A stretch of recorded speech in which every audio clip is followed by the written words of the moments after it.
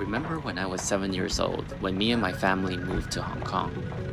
I remember sitting on the airplane, looking out the window seat as the plane made its final descent into Kai Tak Airport. The plane would fly right above the buildings below, make its final turn, and land on the runway out into the sea. The old Kai Tak Airport represented an important part of my childhood. It was my very first impression of Hong Kong, and a very different Hong Kong back then.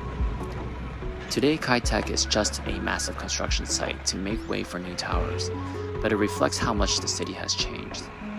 As an artist, I'm interested in capturing places that are undergoing dramatic changes. These images become a form of living memory for us. It tells us about who we are, where we came from, and where we're going.